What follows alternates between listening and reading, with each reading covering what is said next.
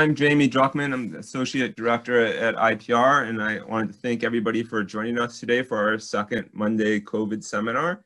And it's my pleasure to introduce Dan Rodriguez.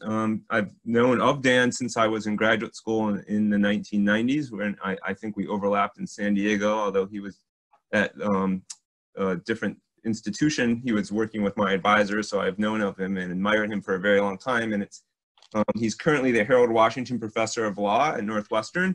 As everybody knows, he also was the illustrious Dean of the Law School from 2012 to 2018. And he's very kindly agreed to present today on COVID-19 and public policy response by government key emerging legal issues. So thank you very much, Dan, and thank you again for everybody for joining us. Thanks, Jamie, and thanks, Patricia and Diane, all who were willing to have me give this presentation. Happy to do it. Let me immediately answer a question that I'd put into the category of hubris. Why would anyone think they have some general ambient expertise in all or most legal issues in connection with COVID-19? I'll put that to rest. I don't. No one does. It's a bit of the law of the horse, as it were, since given how many myriad issues there are. I became interested in this subject a few weeks ago in earnest when I, in a moment of weakness, volunteered to teach a voluntary pop-up course at the law school, which I'm in the last week of, that covers a variety of issues in connection with the coronavirus. That has morphed into a MOOC, which is launching next Monday to the world on various of these issues. So I'm delighted to have a chance to at least tackle a few of them in connection with this this topic. So let me get started right now. Some general issues. Coronavirus crisis. I won't belabor this point. It sort of summarizes what you know to be the case and what folks have been talking about and writing about on a daily, on an hourly basis. Emergence of the crisis, and this is sort of a truncated timeline, right? There began with federal advisories, immigration bans, which you hear about every day from the White House podium, right? The ban on immigration from China and then from Europe. That's a key part of the federal role. There is, to summarize, a vast subject, public health mobilization that happens at the federal level, the state level, the local level. I'm not going to talk a whole lot about it, but the federal government declares an emergency. President exercises his authority under the Public Health Service Act and the Stafford Act. The federal government and state governments provide a variety of forms of guidance. It seems like a lifetime ago, but I'm talking about in February and even in early March. Suggestions about social distancing, limitations on gatherings. Maybe it's first 100, then it's 50. You can't overestimate, actually, the significance of the decision of the National Basketball Association, the NBA, in the early part of March to basically cancel its season as an impetus. And then finally, and this will be the focal point, a variety of gathering limits, social distancing restrictions, shelters in place, and the like. When I talk about travel restrictions here, by the way, I'm not talking so much about the immigration bans as the variety of restrictions that are imposed by some states on travel to their states. We'll talk a little bit about some of the legal consequences, and then a variety of second order restrictions, which are, to put it mildly, works in progress. So again, in the interest of time, sort of the legal issues is I would, rather than think about them as subject matter by subject matter, which is certainly one way to understand them, I would sort of frame them as this. The power of the state government to restrict individual and business behavior, which will really be the sort of the lion's share of my comments here. The presidential authority to aid state and local health efforts. And I use the term aid advisedly. So it's not so much the commandeering or the conscription. So just as a spoiler alert, for example, the federal government lacks the power to impose a nationwide lockdown. And simultaneously, the federal government lacks the constitutional power to release the states from, or release individuals and businesses from their lockdown. But nonetheless, the president has authority to aid state and local health efforts that are ubiquitous. Presidential authority to direct and restrict state functioning. And then in the interest of time, won't have a lot of time for it, but I want to talk a bit about, outside of the kind of the public law issues, the relationship between individuals and the government and levels of government, some really interesting novel issues that arise in connection with private liability and obligation, and then also criminal justice. This is a very incomplete timeline and a rather sloppy slide, to be sure, but just to give you a sense, again, it seems like ancient history. We're talking about activities that have happened really in the last 2 months and in earnest in the last 6 weeks. So the NBA shuts down on March 11th, the day after the NCAA cancels its the rest of its sports, and a few days later, the NCAA tournament. There are a variety of workplace restrictions and regulations, more at the level of guidance. Here, talking about the gathering, the size of various gatherings, not only talking about big events like Broadway or concerts or sports gatherings, but the amount of people that gather or congregate in a restaurant or a bar. Dan, just a very quick question. Sure. We can't seem to be able to see your slides. Oh, okay. Let me, oops. Sorry about that. That's okay. Let me go back. I should have done this at the beginning. I actually know how to do this, believe it or not, and that is to share my screen, share the slides. So I apologize. You haven't missed anything really important, but nonetheless, let me see.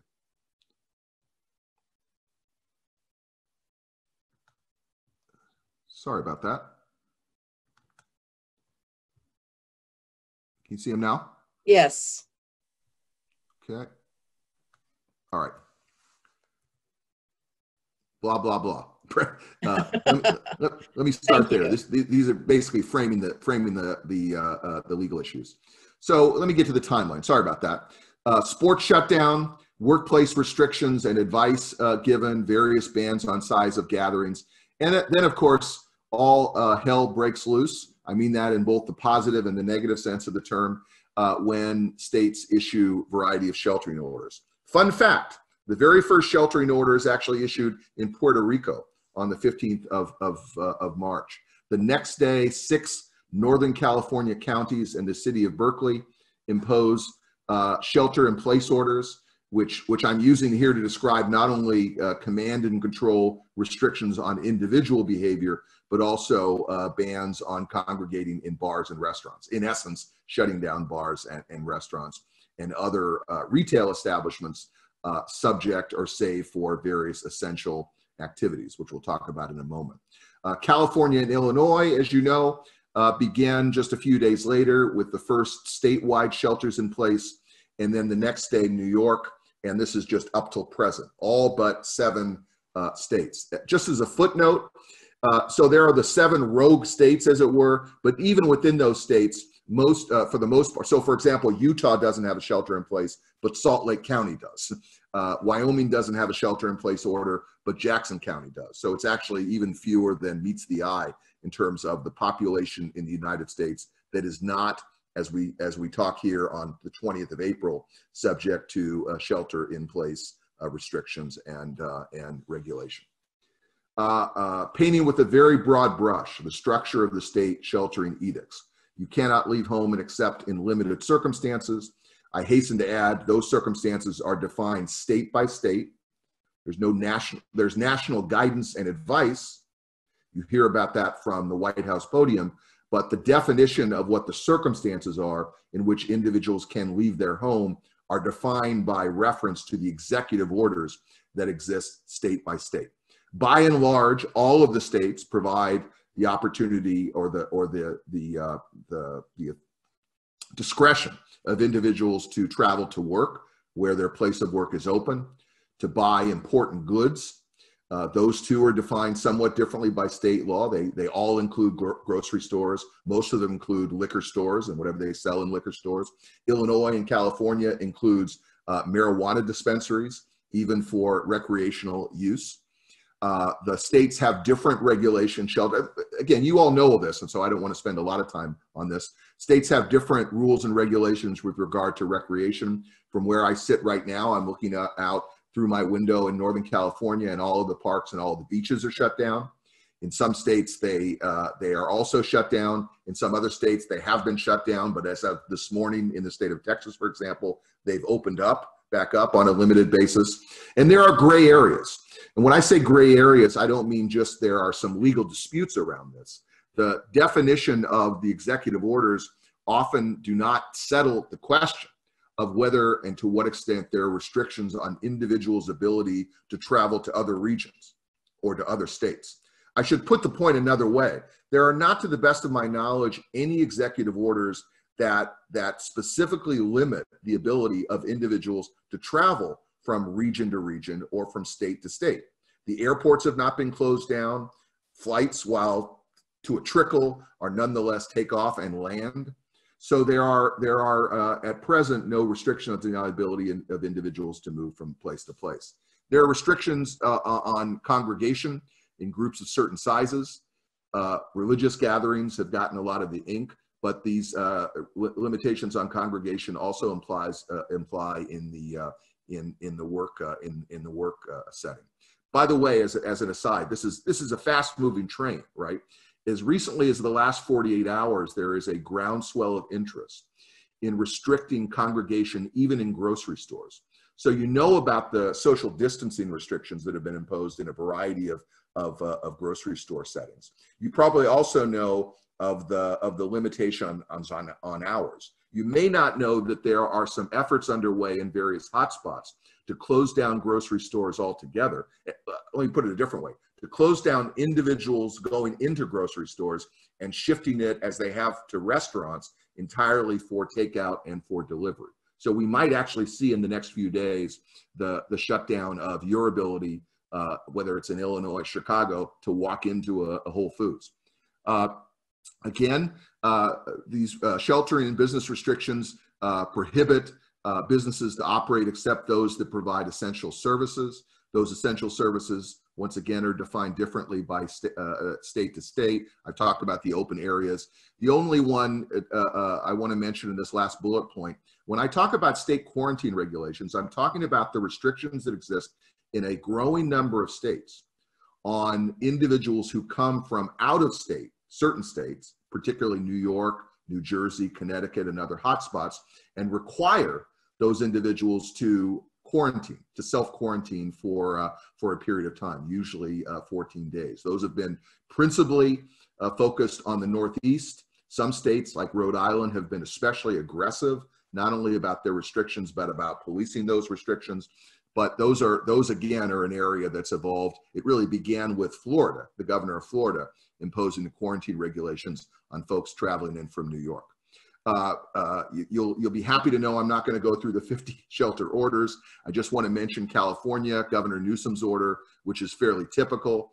I'll skip, again, in the interest of time, Governor Pritzker's order, but it's not altogether that different. These are executive orders issued by the government, which, just as I say, essentially mandate shelter in place, and then define in some detail what are the exceptions and what are essential travel and essential businesses within the scope of the state.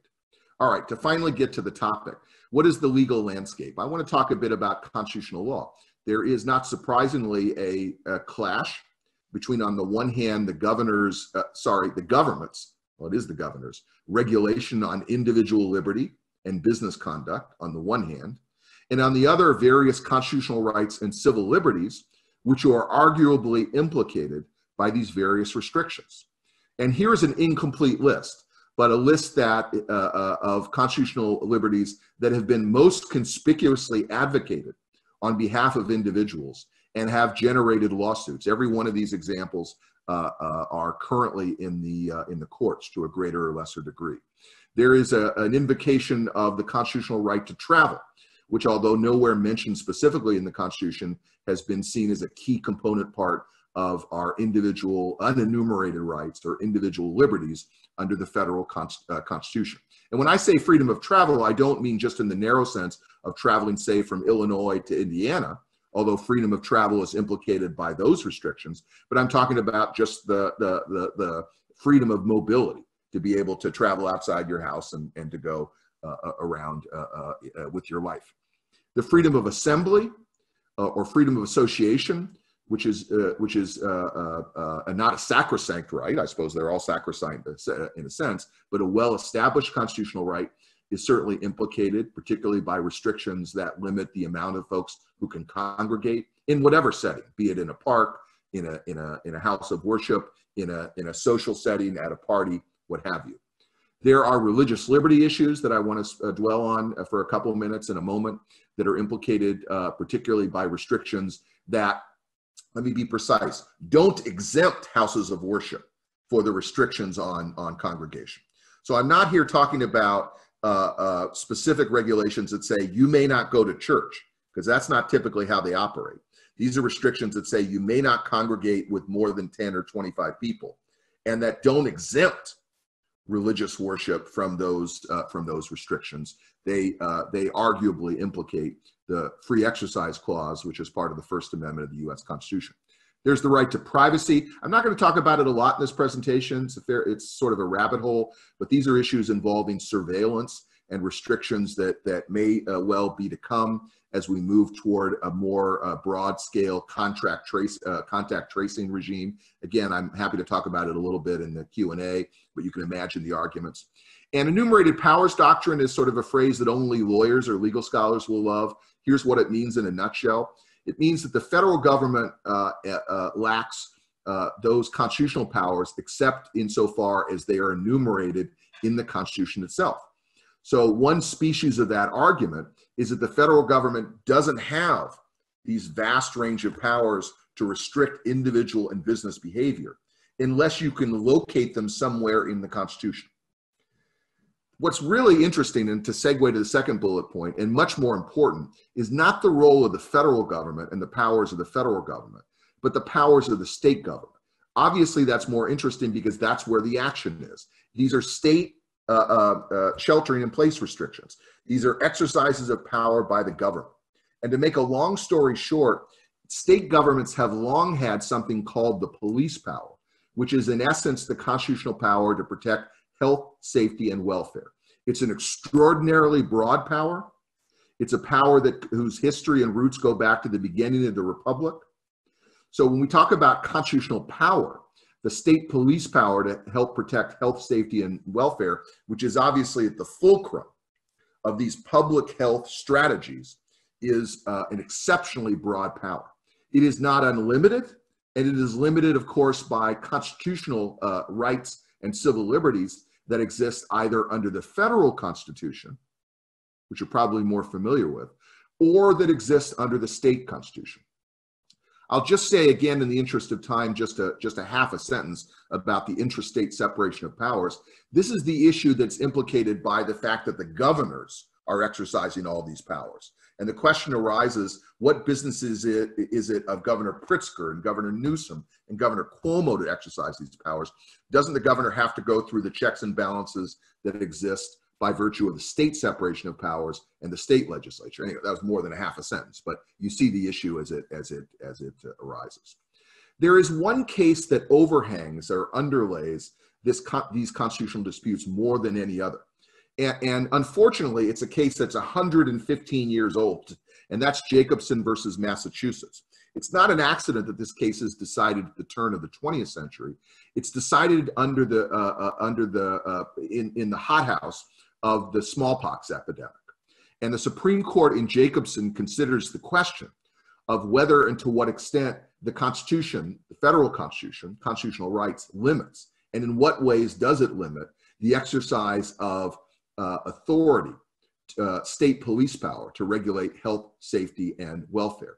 And it's the holding in Jacobson is a very strong statement of the broad scope of state power and simultaneously the limits on the exercise of constitutional rights in public health emergencies. So these are a few phrases. I could quote 16 or 17 others that give you a sense of the spirit of that case. Civil liberties may at times be restricted as the safety of the general public may demand. And it is no part of the function of the court to decide which measures are likely to be the most effective for the protection of public health and disease. So this is really Jacobson in a nutshell. Number one is understanding that civil liberties are restricted in times of emergency, and simultaneously understanding that the role of the courts are very limited. There are 20 or 25 other cases that I'll skip over, that not Supreme Court cases, I hasten to add, not Supreme Court, U.S. Supreme Court cases, but lower court cases in the courts of appeal and the district courts and the state courts that really embellish and elaborate on the Jacobson framework. So let me get to some easy cases and hard cases. This is in the eye of the beholder, but in my opinion, some fairly easy cases, many of which are currently being litigated in the courts as we speak. The rights to assembly cases have turned out in the last 3 weeks and are likely to turn out in the coming weeks in favor of state authority. To put it another way, individuals are likely to lose when they invoke the right to assembly as a case against the sheltering in place orders. The key point here is state authority has to be content neutral. It is not acceptable to say, for example, you cannot congregate in order to exercise political protests. So the folks who are, in the public parks, or the folks in Austin, Texas, saying, open things up. You can't restrict their ability to congregate, but allow individuals to basically go into the beaches and bring their kids and their dogs and have fun. It has to be content neutral. Also, there have to be alternative means of congregating. One of the interesting facts of modern technology, like the sorts of technology that's enabling us to speak now, is there is more of an opportunity for folks to have virtual seders, to communicate with one another. And so that reinforces the government's power to regulate the right to assemble. The travel cases have not been, the reason it's blank there is there haven't been any court conclusions on that. But by and large, I think those are losers for individuals who claim that their ability to just be out in the world are of constitutional moments. There's one case in Pennsylvania that rejects the argument that this is essentially the exercise of the eminent domain authority. And so even though the government has the power to restrict private businesses, they should pay them just compensation. That has been a loser, probably would be a loser. And the due process clause, which is basically, well, you should find out whether individuals are sick before you restrict them, are unlikely to persist. Separation of powers cases, some of them get a lot of headlines, like the Wisconsin voting dispute case that was decided a couple of years ago when the governor attempted to restrict the timing of the April 7th primary and lost. That's a separation of powers cases that are unlikely to go anywhere. Essential business disputes are kind of goofy and interesting. Maybe we can talk more about them in the Q&A. Some gun rights advocates have argued their Second Amendment rights are limited because firearm sales have not been regarded as essential businesses. Those have by and large lost those cases. Big surprise. The marijuana cases, there's a case currently before in the Massachusetts courts in which the Massachusetts lower trial court judge said it's okay for the governor to say we're going to close down recreational marijuana businesses, even in a state in which it's legal, but still allow liquor stores and medical marijuana. Religious liberty are somewhat harder cases. Those arguments have gone through the courts. There's one big court case, the New Mexico case, that has upheld government restrictions on religious worship, okay? And there's another case out of Kansas that cuts the other way. And the Kansas case I'll just focus on for a moment by saying, in the Kansas case, what the court said was, look, it's true that these are content neutral and that the government is seeking to restrict congregations for whatever purposes, in parks, in bars, in restaurants, and in churches. But the governor is going over above and beyond to basically say, don't go to Easter services, don't go to Passover services. And it seems, so the Kansas court said, it seems that they are particularly worried about religious congregants.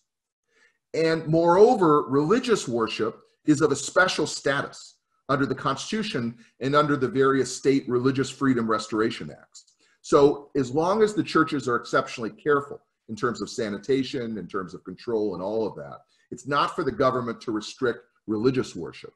And so there's, again, at least one case in which under the scope of religious liberty, the court has said that that churches can operate.